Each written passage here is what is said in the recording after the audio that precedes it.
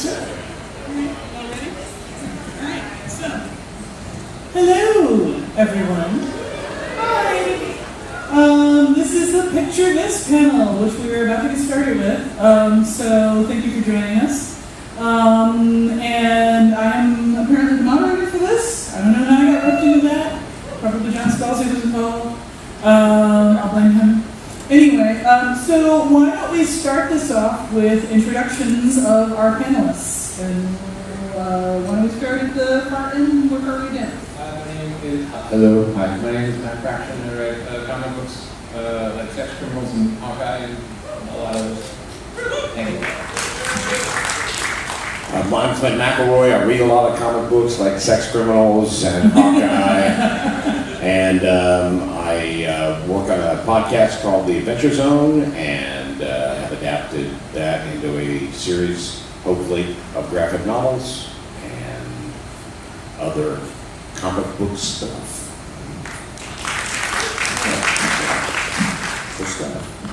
My name is Emily Flake. You may remember me from such panels as the one that was just on. I am a cartoonist and a writer, a performer, illustrator, primarily cartoon-wise for The New Yorker. I am Jemisin. I mostly write books, but I think I got on this panel as a moderator because I have started to foray into the comic book world with my most recent, well, my only comic book, Far Sector from DC, which is a spin-off of the Green Lantern thing.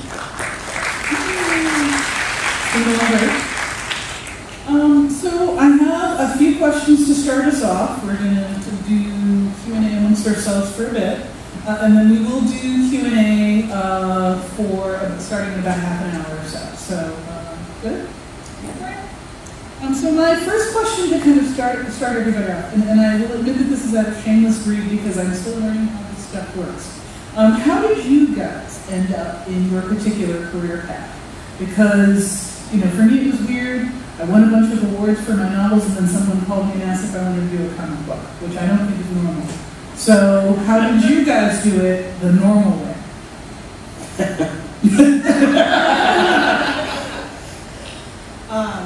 I went to school for illustration, and so I always wrote and I always drew, but I am not as good at, I feel like much more solid in my writing skills than I do my drawing skills, so I wanted to sort of not ruin writing for myself, so I decided to ruin drawing for myself instead.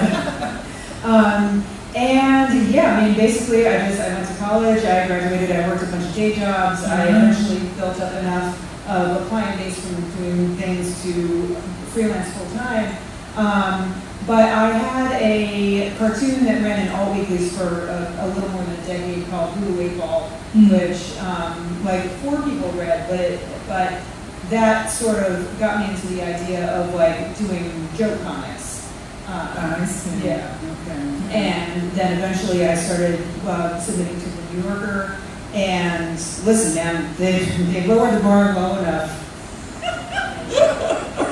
for me to get in there. So, okay, that's a little disingenuous there, but all right. My normal way was I wrote comics back in the 80s.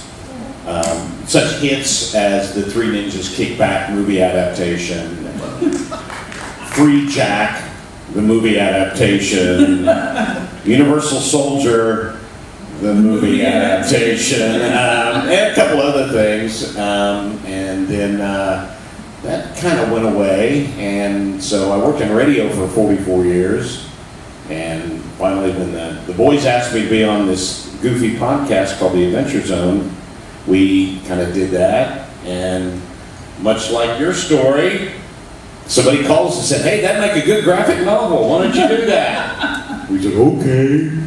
And honest to God, that's our normal story of how that came about. God, tell me yours is more normal. No one has ever said to me of a graphic novel, that's a good idea.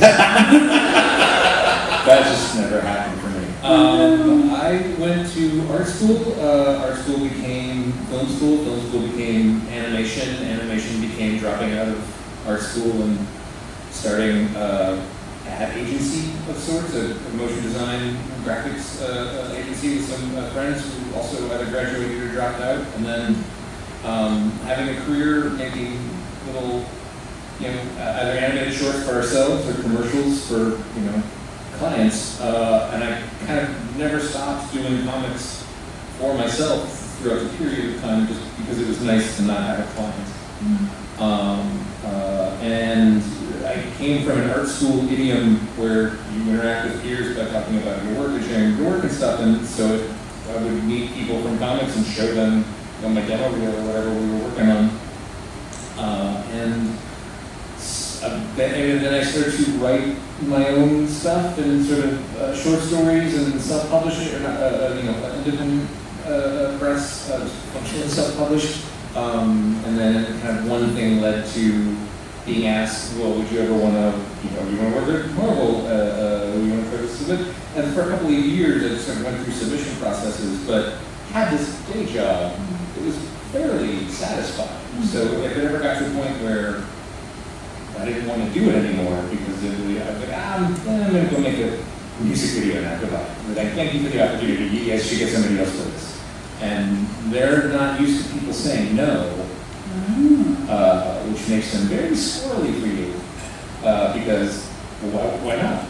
Because they don't need it. What we want? What? Everyone says yes. Why are you saying no? What? I had the blessing of only saying yes to stuff I wanted to do, so it made me appear to be a much stronger writer than I was. Did you just have the joy of making? No, because it was legitimately not worth the suicidal ideation it provoked. And like, I can't imagine anything worse than writing a Vampire Jubilee comic. So, no thank you. Like, there's more use to it. It's kind of understandable. Yeah, but there are people, though, who are freelancers, and this is what they want to do, and they're going to throw themselves at every project. And it's that freelancer panic of being afraid the phone's never going to ring again, which I'm sure we all know about. Yeah. But I was already like, I really am okay. I can go hate making commercials for Budweiser just as easily as I can hate writing your Jubilee vampire story. But the Budweiser thing is going to pay us 6 figures. You pay $9 in a sandwich. Right. So just an economic thing. You got a sandwich?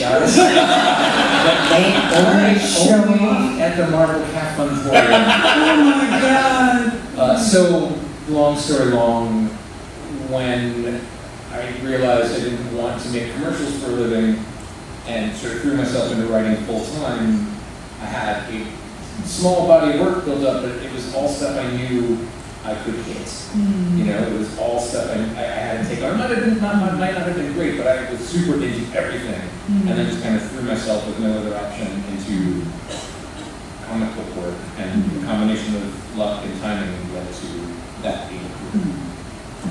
That's actually super helpful because I've got some other comic people kind of talking to me. I'm supposed to be talking to the mic, I'm so sorry. But I've got some other comic book folks sort of poking at me now and saying, hey, you seem to be doing a decent job. Do you want to do this other thing you've never heard of? And now I should say no. Oh, yeah. That's a good idea. Super horny. All right. Super horny. They'll come back with even more money. I'm sorry, we forgot a zero on that number. Okay.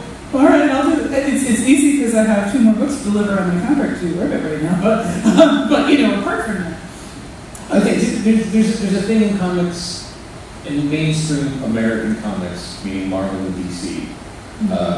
Comics where the creators don't own the underlying rights to the material. Yeah. Where we're never going to have a union because someone's always going to write Batman for free. Yeah, that's true. Right? So all you have is the quality of your work. Yeah. And they will burn you out, and when you're done, you're done. Right? Listen, let them use the O from that no to add a 0 to what they were going to give you. When I told them I had an agent, they were like, agent? Yeah. What is this thing? So that was a special experience. But yeah, I mean, for me, this was a chance to just sort of dip my toe in and see if I liked it. And I do, but I don't know that I'm going to do big 2 stuff anymore. I think now let's have a conversation about, creator-owned stuff and so on. We're freelancing and creating my own path. But so my next question for you guys, the other big shocker for me coming into this field is how collaborative it is and how much you have to and kind of tailor to other people's tastes and so forth. I'm not used to that. I'm the auteur. So what best practices or what kind of good collaborations have you guys had? And maybe toss in a couple of horror stories or two.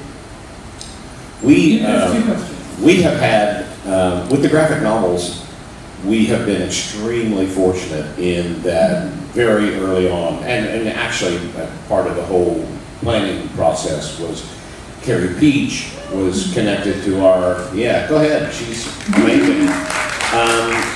And it came about in a very organic way. Carrie had been a huge fan of the podcast and was doing all kinds of fan art, and we just absolutely loved it. And from that point on, we asked her to do one of the posters for one of our live shows, and we met her and had a great conversation.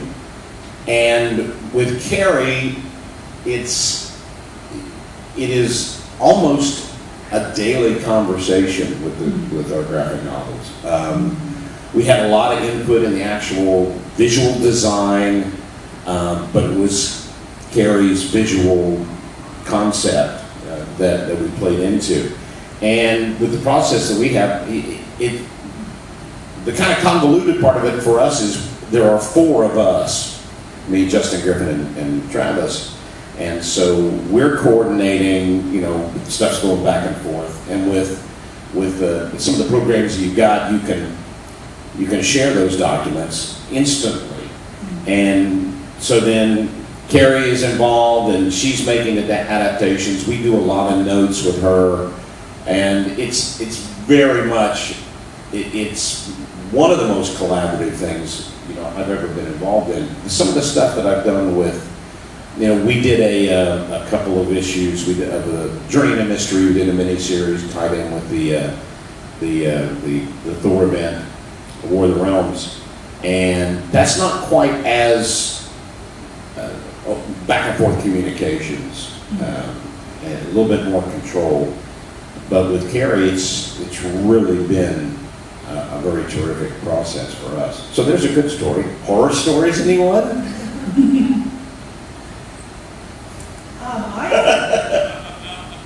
I don't actually do a whole lot of collaboration. Yeah, you are the auteur on the panel. Sorry. You are the auteur on the panel. Right. Yeah. So, and honestly, I have had people, like, I've had a lot of people pitch me, like, single panel gag ideas. Every once in a while, there's, like, some good ones, but, like, the last thing I want to do, honestly, is draw somebody else's idea. I would rather have an idea and have somebody else draw it.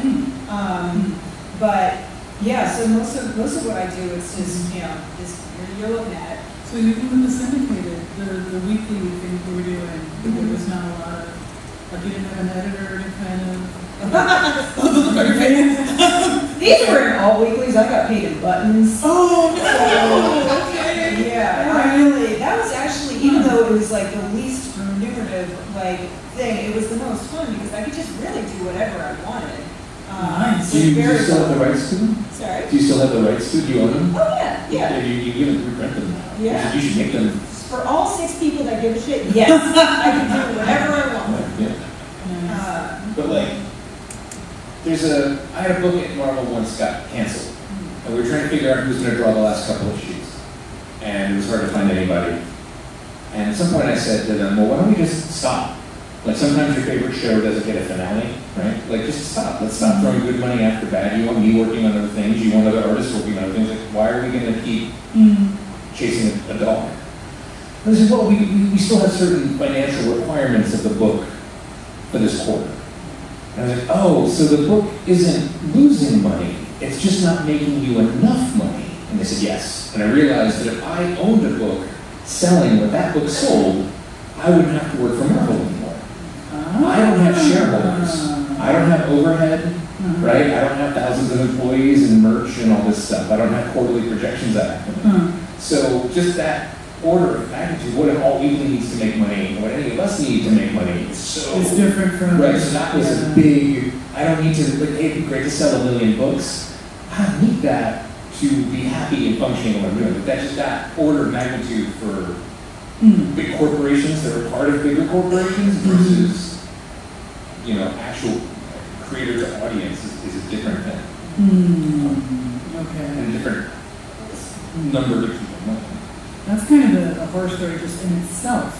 The idea that a comic could be successful, could be making money, and yet they still cancel it just because it's not making it. Well, it's not that's the reality of overhead, right? If we don't need our quarter, we have to lay people off, right? That's what business is. That's capitalism in this, that's the way it works. The capitalism is a running horror story in the arts. All right, okay. Well, when you were doing the horror story there is late stage capitalism. But yeah, that was really eye-opening, and that an independent book can sell marvelously, and it wouldn't be worth. It's like a sort of, it's not worth Bill Gates' time to stop and pick $100 bill up off the street. It's like, oh, super worth my time. It's that kind of thing. Totally different.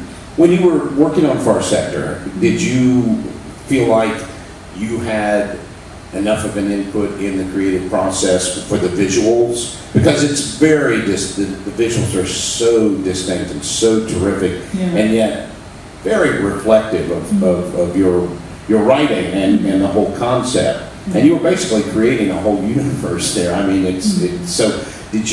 Were you satisfied with the collaborative nature of with the artist? I am still doing that aspect of it, and yes. The difference for me is I don't have a visual brain. I don't imagine images. So when I was writing the scripts, Jemisin is the same way. It's fascinating. Okay, it's not just me. Good. That's fascinating. All right. Well, yeah. So as I'm writing these scripts, and I'm like, I have to describe this for the artist, and I'm like, and there's several pages in the script that are just like, this is the mood that I want to convey. Right. Go nuts. That's great. And Jamal Campbell, who is the artist for Far Sector, who is just fucking amazing. Jamal was like, cool. And he went nuts, and it's just like, it's like he's reading my mind. And I don't know if that's just his genius or if that's a normal thing for comic book writers, because this is the first time I'm ever doing it. Has seeing it depicted visually taught you something about your work, or told you something about your work that hadn't occurred to you? I think so, in the sense that I am apparently good at describing things. Like I'd always, like you're not supposed to look at critiques when you're not supposed to look at reviews when you're a writer, because that way lies day drinking. But I do. And I often limit it to doses of reading reviews, and then I let it go. But I will read my reviews, and the constant critique that I get is I can't visualize what's happening. Like, as compared to other fantasy writers, I am apparently very spare in my descriptions. But apparently, compared to other comic book writers, I'm giving plenty, because he's getting it, like he's nailing it. And I don't know, like in some cases, I'm literally not saying, like I've given the idea of what's happening, but then he's just kind of coming up with it. So, but he's doing a great job, and I'm loving it. I'm just very curious about it. Oh, all right. Yeah, no, that's just him. Because the beauty, and Matt does the same thing, is what I love about Far Sector is it's not a comic that you can flip through. I mean, you have to read it, and you've still got those wonderful visuals, and it's really good storytelling. You like it? Will you sign my copy? Oh my God. All right, so the next question that I had, fear of offending people. Is that a thing, or are you working through it, or are you like, fuck these people, I'm gonna write what I want? Especially, Emily, given that we're writing political cartoons, and it is a fraught time in particular to be writing political cartoons. But it's a fraught time to be in any aspect of comics and graphic novels right now, too. Where, a panel that you decide to write or draw could set off a harassment campaign or something. Are these things that are inhibiting to you guys now? Are you feeling defiant with these things, or are you just kind of like, we'll deal with that when and if it happens? At this point, I feel like it's something that, it's a new layer of thought that I have in my mind. I wouldn't necessarily describe it as inhibitive It's like something more to consider. And when I do something that doesn't land well, if somebody points out a way in which this is hurtful that I hadn't considered, like I hope I do my best to be like, oh, you know, you're right, and I will fold this understanding into what I do going forward. I do feel like you need to be able to like be free and unfettered and unfiltered with what you're writing, but you don't necessarily need to be that with what you put out in the world. So I try to get stuff down without any, you know, overarching editor, and then I try to prune a little bit more carefully when I'm going to put it in the world. Okay, all right. Other folks, anyone? I think an extra layer of it is a great analogy, and comedy, at the very base of comedy, there has to be, and the very base of just general writing, there has to be conflict. There has to be some kind of I always think of two tines on a pair of scissors that, tines? Sure. Two scissors on a pair of scissors have to come together and to make something change. And I've always felt like there has to be that conflict. There has to be, especially in comedy. I mean, you have to be able to make fun of something. And I have, you know, for, like I said, 44 years I did morning radio with. I always think there's going to be somebody who's going to take offense at something. I think your intent is a big key as to what's going on. I mean, now I can't even tell you some of the stories that I offended people with because they'll throw me off the boat. It's the old saw that if something's offensive, it isn't funny, and if something's funny, it isn't offensive. Yeah. You know, that there is absolutely a line. It's a line that moves, and it's a line that, you know, I'm always worried about through my ignorance doing it, through my own lack of consideration, like never knowing that it was never having missing something, any mission to grow empathy and understand perspective, having a blind spot. That is my worry, is the accidental offending or hurting of someone, or omission of someone, or that's the thing that gives me the most agita. And I just realized I had two waters. Did I steal your water, Emily? I don't think so. Okay, then they're both mine. I'm offended that you're hurting this water. I knew it! See? Okay. I told you. I am wrestling with this as far sectors themes develop, and I had intentionally included some components on police brutality, the use of the police state, and so forth. Which I did not realize were going to be as timely as they are as we started moving into it. I wrote the script for Far Sector like 2 years ago. And then there was a lot of free-throwing and hemming and hawing and back and forth with my agent as DC was like, agent? But it finally started to happen. And in that time, presidential administrations had changed. It's been a little interesting.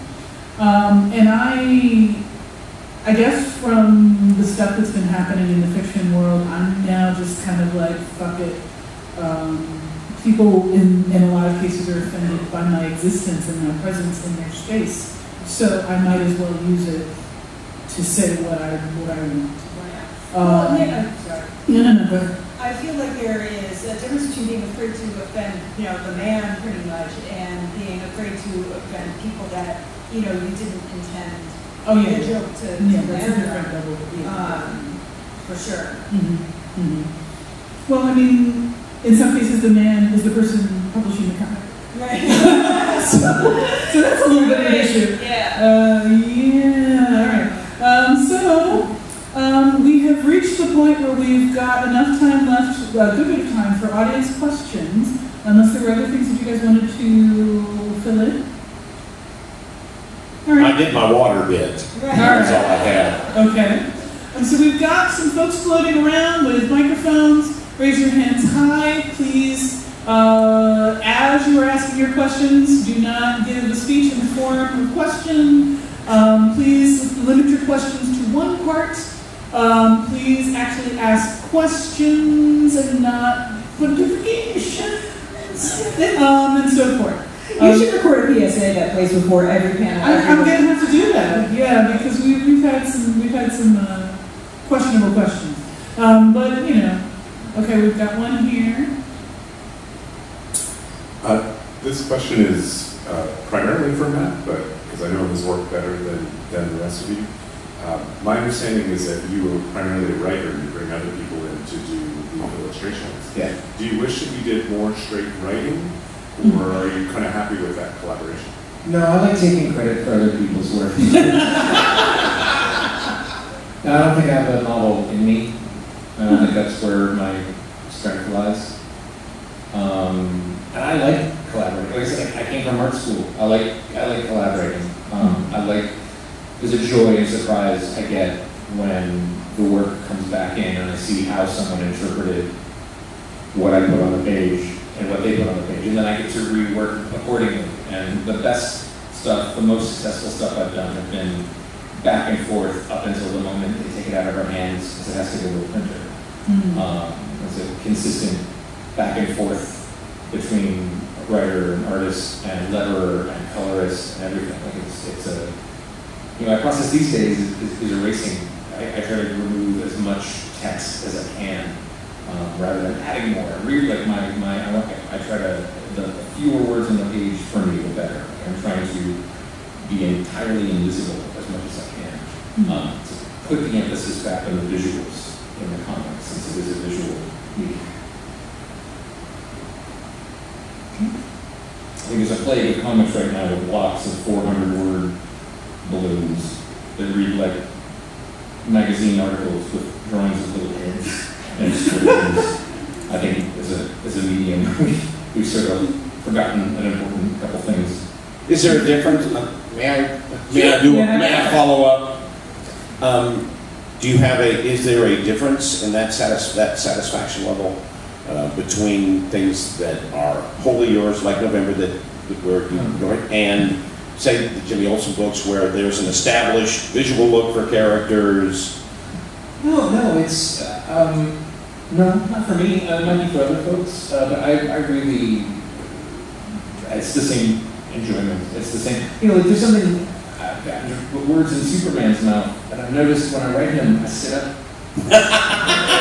My posture changes because I don't want him to see me get my full job up. And he would. Yeah. Do you develop a cowlick? Do you develop a cowlick? Yeah. He's got it. Yeah, no, it's there. Like that's a magic kind of weird. Oh my God, I can't. Yes, sir. Like it's just like my posture changes. I'm like, no, that's great. Like that's just as fun as let's see what we can invent with this stuff. So it's. Okay, I think we had another question in the front here. Yeah. My question is for Nora, because I'm fascinated by something you said earlier about you don't see images when you're writing. How? I can't explain it. Other people have had the same question for me. I feel like this is the whole, like, wait, you don't have an internal running monologue that you actually hear? Versus people are like, what are you talking about? Do you hear voices? Like, Some people do not have visual imaginations. And that is literally the way. There's no movie in Yeah, she is not. Kelly Sue Will starts a page with writing like a stage play.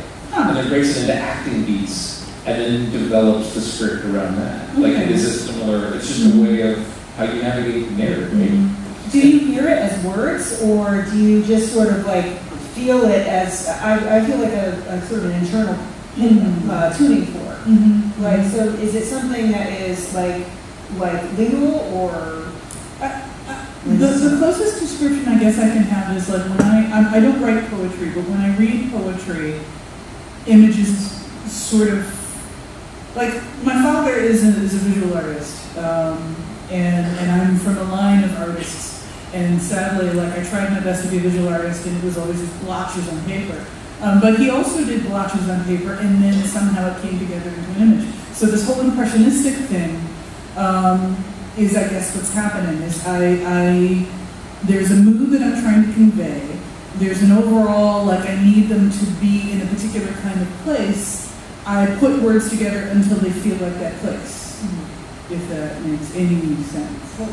Okay, good. All right. Does it translate also when you read? Or when you read someone else's, do you process it the same way? In some ways. What I have noticed is that I don't like people who over-describe, because then you're interfering with whatever's happening in my head. And I guess they're writing for those people that need that visual tug-along, but for me, they're just getting in the way of whatever is already happening in my head. So you, let's see. It's okay. And explaining, comic explaining all at the same time. I'm thrilled. Are you familiar with the origin of what's called plot style scripting in comics, like Marvel style scripting? No. So when Marvel became Marvel, they were allowed to exist only to prove that National did not have a monopoly over comics and distribution. They were the smallest publisher in the country. And they're like, we'll let you stick around. You can use our distribution routes. Look how magnanimous we are. We couldn't be monopolies. This little guy's around. But part of the rules on this handshake deal was you couldn't publish more than what you're publishing right now, which was 8 books. So Martin Goodman, the owner, came back, told his nephew Stan, good news, bad news. Good news, you are editor-in-chief of the new Marvel Comics. Bad news is you're also our only writer. Here's your budget, hire the cheapest guys you can, put 8 books out. So suddenly this guy had 8 comics to write a month. And he developed what became known as Marvel style or plot style scripting, where instead of page 1, panel 1, a dark and stormy night, we open in New York City as a rain drizzle, he would write pages 1 through 3. The Fantastic Four come home from their latest adventure. It's a sunny morning and everybody's laughing and having a good time. Suddenly, Dr. Doom crashes in. Pages 4 through 8, or to varying different degrees. And if you look at early Marvel art, you can see where Jack Kirby stuff, especially, he will write over each panel. He's breaking that down. Thing walks in, Johnny makes a joke, he drops the pancakes, explosion. Right? So, but it was Stan was able to produce this incredible way. I listened to the editor-in-chief of Marvel, and one of the big writers had an argument. The editor-in-chief was also, at the time, was an artist. He's an artist, he was the editor-in-chief at the time, he is no longer. Right, okay.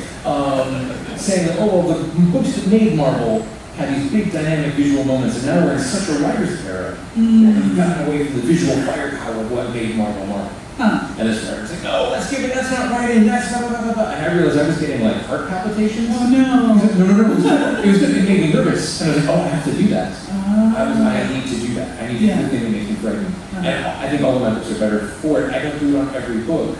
But that level of trust, right, that level of, and look, if there's 4 paragraphs on a page, you can tell I'm thinking it's maybe 4 panels, right? It's not necessarily, but it becomes a collaborative, and through that process, I found what I need to do is start a script with like a noun and a verb. He sits. This is a physical action for you to draw.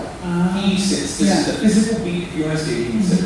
But you know what? He's really still thinking about his dad, and he wishes he was here. He's also hungry. That dog's got, you know, I can draw, and here's all the undrawable stuff. And then an artist can, you know, kind of work what they do, and it becomes a much more visually collaborative experience, I find. So that kind of, I think there's something similar to not writing from a not visual place, writing in undrawables. Like that's where, especially in superhero comics, where it's so much about people shooting rays out of the face, you know? I have not found my comic scripting voice. This is the first time I've ever done comic scripts, and so I was literally teaching myself how to write in script format. So the way that I did it was, among other things, I got the 2080 script book that someone had recommended to me. Okay, I'm just know what that is on. Well, so the 2080 script book, for those of you who haven't seen it, one side of the page is scripts written by various script writers, and the other page is how the artist then chose to render that page. So for me, it was useful to see this is how you explain things to an artist, and this is what the artist is going to hear after that explanation. And there were many different styles at work, so I kind of just cobbled together, but I would put in sort of, you know, this is the thing that happens, but then all of them were including things like camera angles and types of shots. none of that meant anything to me, so I essentially put that in at random. That's not your job. Well, yeah. And it's not their job. Now I know. But that came from an era of writer-controlled comics. Well, now I have to come up with camera blocking because I'm the writer. I'm writing everything. I'm controlling the stage. I'm the director. Now you're the writer. Because I just stuck in random camera angles. I literally was like, I guess I have to put a camera angle here. Well, the last one I used was like top down. Let's do forward, whatever. And make yourself a die of camera angles. And when Jamal came on board, I was like, look, the camera angles are just bullshit. So, like, do what you want. It's great. How would you feel that if someone of Jamal's caliber was like, oh well, but you said it should be a medium shot. Now in his head, he saw Jamal scope. Right? I guess it's a hobbling because it's not our training, right? He's completely ignoring all of the camera shit, and I'm glad. I asked him to because it was horseshit. When I teach comic workshops, one of my favorite things to do is I show 2 different panels from 2 different books. It is functionally the same shot. It's an establishing shot on a shoreline, and 2 guys are walking up the beach. One script for that panel is literally 3 pages of text. The other one says, it's a shoreline, it's about dawn, 2 guys are walking up the beach. Yeah, I think that's what gives you, but it's the same. So like to do that, to take a script, like take a book that's finished, write this page in your voice. How would you take this page of comics that you love and make a script out of it? Was a really super helpful exercise. That 2008 thing was great. Yeah. You can sit, you can look and see. Yeah. Oh, this guy just says it's a shot of a guy. There's a story about a 2008 writer named Alan Grant who, once the era of the writer came in the late 80s, he was derisively viewed by those that came after him because he was real good and wasn't a novelist trapped in comics but wanted to write comics, right? This is an era of guys writing 3-page descriptions for one panel, right? Alan Grant once wrote a panel description which was Batman, grim, period. That is the perfect Batman script. That is the perfect Batman panel. You can write 3 pages, you will never get better than Batman, grim. That works. Okay. Who should get some questions? I was vamping, I didn't see any. All right, so I see a person back there. Yes. Hi. Hello. On the other end of that spectrum, how do you guys write dialogue that feels like it's coming from a person or coming from a particular character without doing the whole, here's a giant bubble of text every time? I actually do a fair amount of giant bubble of text. In my longer form stuff, I basically just sort of tell myself I do sort of like a visual essay thing, and I do a lot of like kind of telling myself the essay as I'm trying to get it down. I try to window it down so that it will fit in like the number of boxes that I have. But I straight up like some of it, I'm like, oh, I have 2 panels that are literally just text. So I'm not the one to ask. I'm going to stop talking. I know, but that's that would maybe not be a great Green Lantern comic, right? But it is a great Emily Flake, right? Like it's just different, right? Idioms are like, why is the horse in the outer space movie? No, it's better for a western, right? I think also obviously you have to go with the characters, but I sometimes think the relationship between the characters that are being portrayed in the panel. One of the things that drives me crazy, and I'm not naming no names, but sometimes in some of the big epic crossover books that happen, you've got 15 characters all doing battle or whatever it is, and everybody is a smartass. Everybody is throwing out quips. Well, that's one of the things that made Spider-Man so original in back in the Civil War when I first started reading Spider-Man. Maybe it was Secret Wars, but Spider-Man was so unique because he was the one throwing out these wisecracks, and everything else was very grim, and it drives me nuts. And some of these have been some of my favorite writers of all times, where everybody is that same wisecracking, funny, do a joke, or the other end of it seems to be everybody is throwing out that one big epic statements. We got to do something along those lines. And I think that it's dictated by sometimes the relationship between the characters. Don't have too many people being the wisecracker. And I think you take on a little bit of that acting aspect as a writer. The thing about sitting up straighter. When you do the Superman, do you take your glasses off? That's why I just start my typos when Superman talks in my comics. But I mean, you have to channel a little bit of your inner actor, your inner performer. What would they say? Oh God, I do faces. I catch myself doing faces. Oh shit. No, someone's on me. I do faces. It's so embarrassing. You know, I wonder if the quip thing is a generational thing, because it feels to me like Buffy the Vampire Slayer, the Joss Whedon style of characters just joking with each other as conversation. You know, I've seen a lot of that, and it is how I and my friends communicate too. But we're all like products of that particular generation. So I wonder if that is a generational thing. I think it depends on what the comic is, right? I think it depends on who's drawing it, depends on the scene. My eye gets, sort of my alarm goes off if there's more than 3 lines of text in a bubble. There's a little rule of thumb you can use for how many words should be on a page, assuming kind of that math. You can thumbnail, hey, if there's 27 words in a balloon, that's usually about right. That's about as big as I like to go. You can find dozens of examples in my work where I've gone over.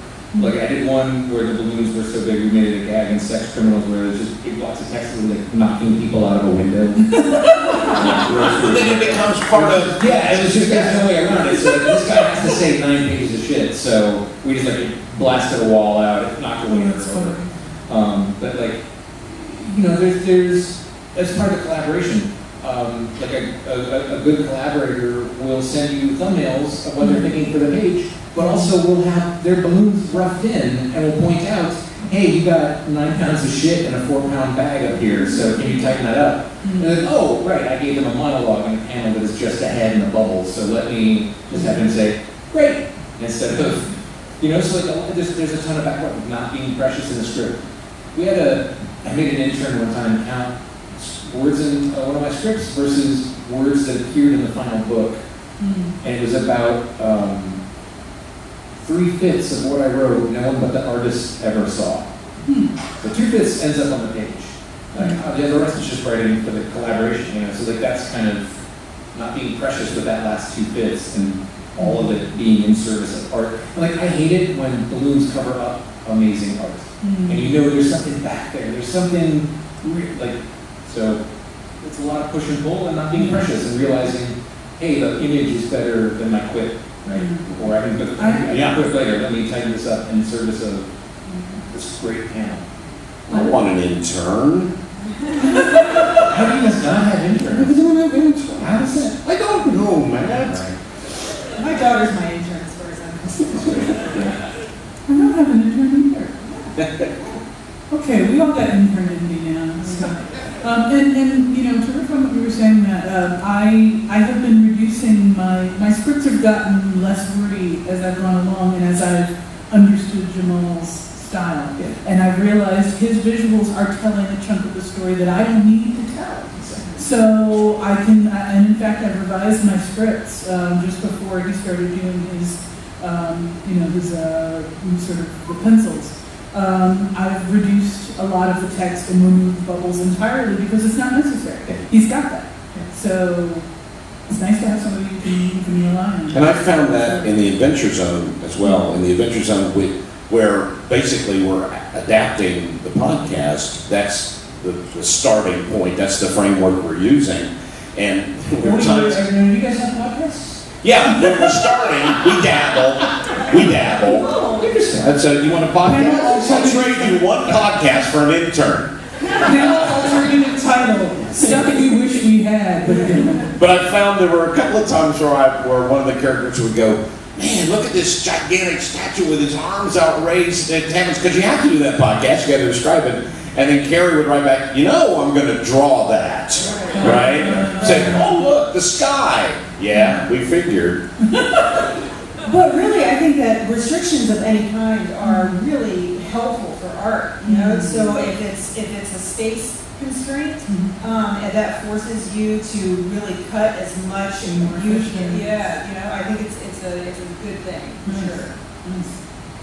We've got, I'm trying to make sure that we clear enough time for the next panel to clear out and then clear in, which is why we started a little late. So we've got about 2 minutes left for questions. I see we've got our microphone person here. Well, I was going to try and piggyback off the last question and the stuff you guys went on with, and kind of covered a lot of what I was going to ask about. But so the tight little part that I'm concerned about is character and voice. There's a famous TV writer whose name rhymes with Workin, and every character in every show he's ever done, the people speak exactly the same way, they sound exactly the same, they're undifferentiable. How in the tight space that you guys are working with do you create character and voice? I don't do character voices. Sorry, running joke. I'm glad you asked that, because for the most part, the longer form stuff I do is very autobiographical, so I don't have to worry about it. It's literally my voice. But I am starting to work on a young adult graphic novel that I'm writing, and I'm really going to have to figure out exactly how to give people their own voices while still saying what I want to say. So get back to me in a year. It's hard. It takes work. I mean, I think that's like it just, you grind it out and you look at it and see where it works and where it doesn't. And, it's essentially kind of how to write the question, how do you write it? Yeah, it's real hard. Yeah. It's and hard. you also need to, like read it aloud, have other people read it aloud to you. Like if you're just sitting there looking at the words on the page, you're not going to hear literally the things that you would if you just get another pair of eyes on it and have somebody like give it back to you so that you can experience it as a reader. Yeah, I did give Batman a different font. A different font? It was smaller and bold and all in caps. So that yeah, different font size too. That's a quick shortcut. Font choice. And I always have the crutch of the fact that, I have Thanksgiving dinner with my 3 main characters every year because I'm very familiar with my own children. And so I've got the template of what those characters sound like and also how they deliver lines and how they say things. And, so I'm basically lazy and I just adapt what we did in the podcast. So. Yeah, I'm not visual, but I do hear characters in my head, so that's really easy. They talk, they don't shut up. All right, we are at time, so I'm a little over, but that's okay. So thank you all for joining us. Thank you to my fellow panelists for sharing your wisdom, and we'll clear the stage for the next thing. All right, thanks, guys.